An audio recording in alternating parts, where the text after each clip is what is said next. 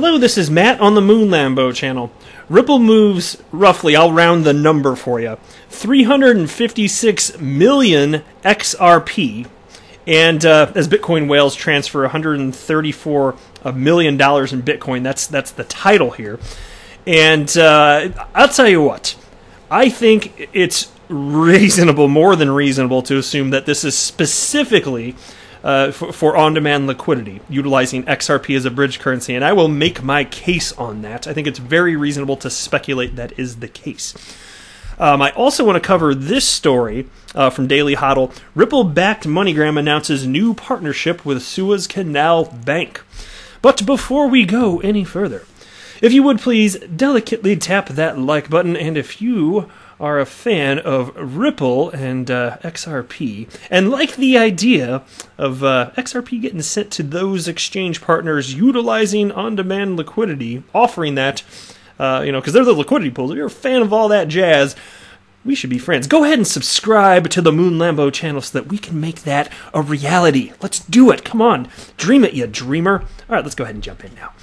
Crypto traders are trying to determine why Ripple is moving 356 million XRP worth $78.4 million. The San Francisco startup, which owns more than half of all XRP in existence, sent the XRP to unknown wallets in two separate transactions.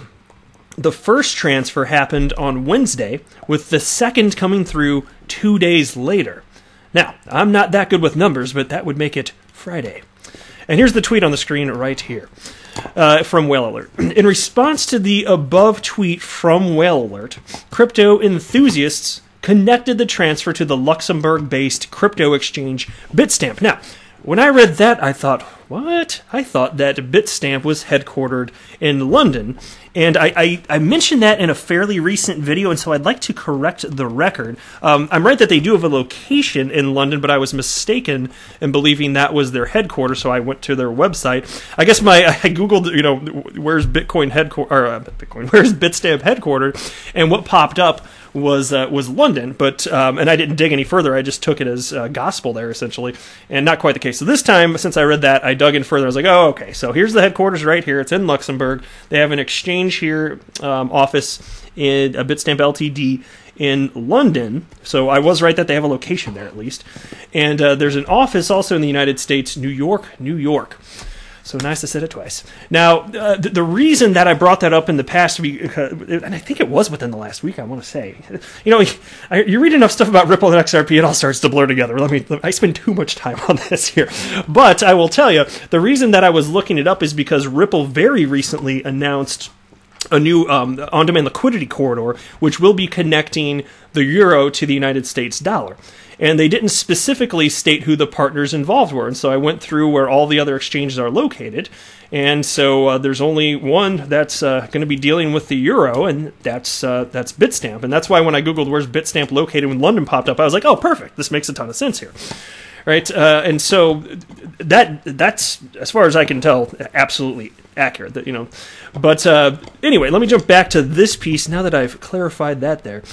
Traders speculate that the movement was an over-the-counter sale to the exchange, and question whether the transfer is connected to Bitstamp's plans to join Ripple's XRP-based liquidity solution.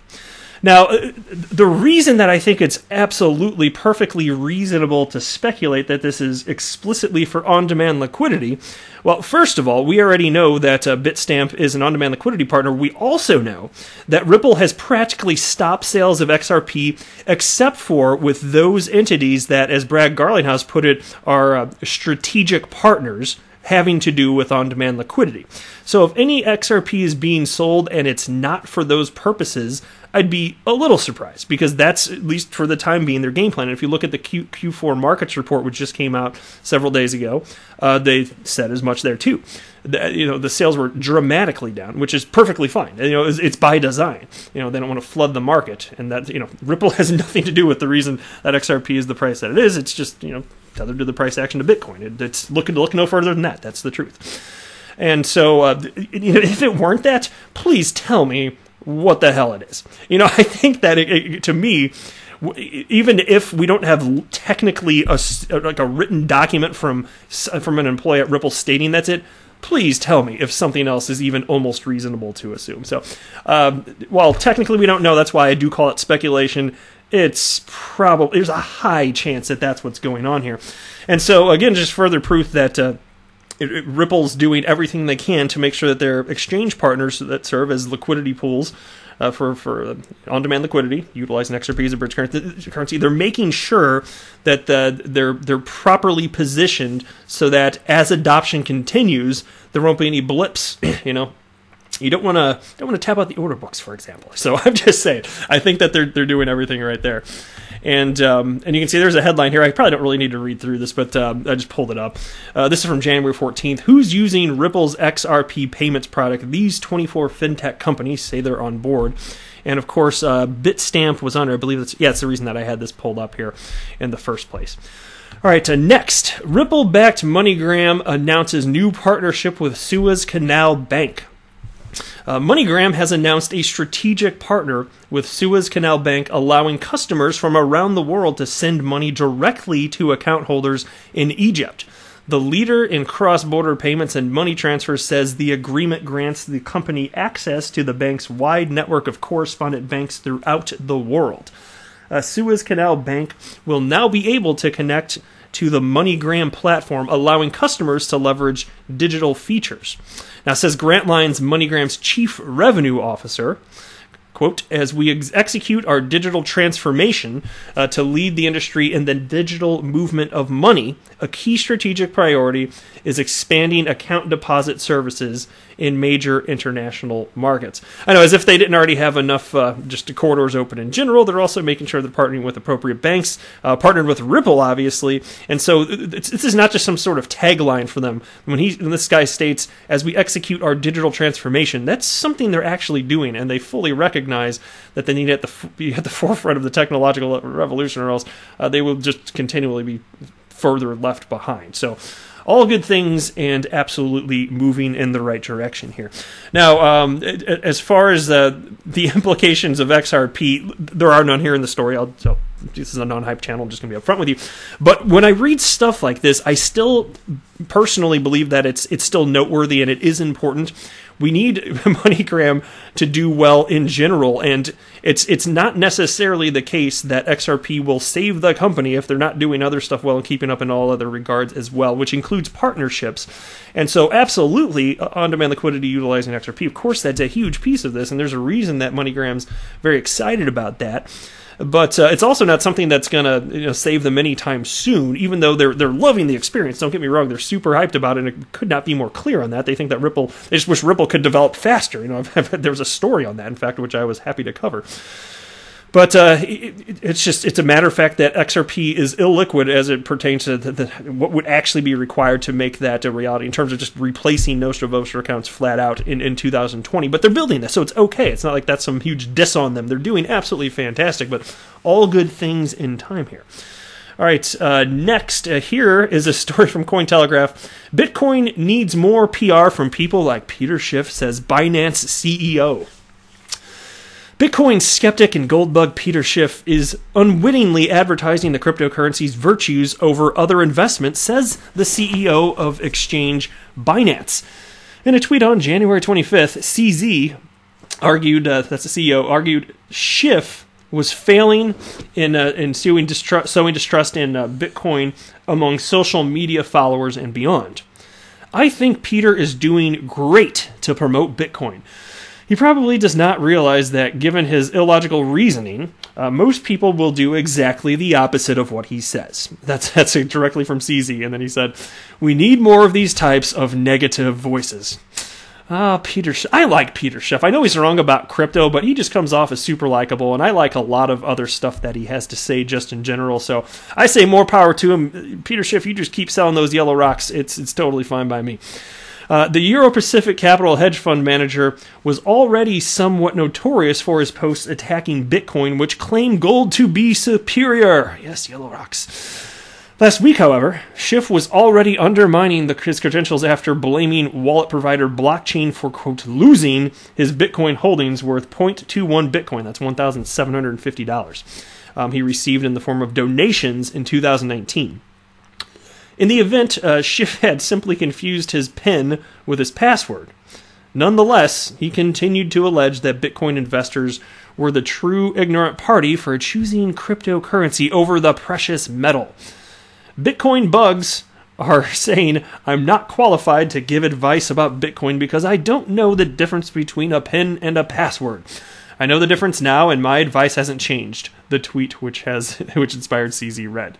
And Schiff added, quote, but those Bitcoin bugs still don't know the difference between Bitcoin and gold. And I like that. You know, I think that Peter Schiff, he, for whatever reason, the tagline picked up, and he's just known as a gold bug. That's just the people just call him, and he's definitely noticed, and he's questioned in the past, why do people keep calling me a gold bug? And so I like that he's throwing back at the Bitcoiners out there, calling them Bitcoin bugs. So there we go. You're great, Peter Schiff, but you are absolutely wrong about cryptocurrency. Sorry. But then again, you know why, and I don't entirely blame you. Nobody's articulated the reason that it makes sense for cryptocurrency to have an open market value and the staying power. And it comes down to utility. It's just as simple as I can put it, and this is my own original thought that I've been stating on this channel for a long time. And I haven't really heard anyone else quite articulate it like this, but it's just a matter of fact that businesses have certain models that they're using today. You can think about on-demand liquidity partners and like Flash FX, for example. And they cannot conduct those business models without this. So there's actual genuine value. And so if you're looking for what is the purpose, what is the reason that a cryptocurrency should have an open market value and it should have staying power, it's because businesses couldn't conduct business the way they are today without them existing. And people who speculate, like me in the market, know that. We know that the businesses need the XRP, and we buy it because they're going to need it. And we also know that other people are going to speculate. We suspect that it's not even a suspicion type of thing. We know that people are, matter-of-factly, on top of investment, just utilizing XRP as a store of value. And if you want to make the argument that it's not a store of value, if it's volatile, then we're just having an issue with the definition of what a store of value is, and that's all that is. But people are doing that. And so there we go. And that's not going away. My friend, I'm sorry, it's not going away. But I feel like it's not entirely your fault. Like, maybe you could have done more research, but I feel like most coins, even if you did spend the time, you're going to find the same thing I found in 2017 when I entered the world of crypto, which is that almost none of them do anything. There's over 5,000 cryptocurrencies out there that freaking do nothing. So in that sense, I don't blame you, but if you were to understand the utilization of XRP and the implications of that as far as the way money moves around the planet, I don't know, unless you want to be disingenuous, I don't know how at that point you couldn't actually acknowledge that, yes, there's genuine value there, which is different than price, and as a result of that value, there should be an open market price that will be around in perpetuity, for as long as the internet exists. That's my firm belief right there, and so nobody has articulated that to him. I would love to tell him, but he gets too much attention. I've tweeted at him a couple times, and not surprisingly, I'm sure he didn't even see it. But, he's like he's going to respond to a guy that has a stupid name like Moon Lambo, so whatever. But that's the way I look at it. And that's why I could not be more confident that the crypto asset class is here to stay, even if I were wrong about XRP, which I don't think I am. But that's it for this video. I am not a financial advisor. Do not buy or sell anything because of anything that I say or write. That would be a very, very, very bad idea. Until next time, to the Moon Lambo!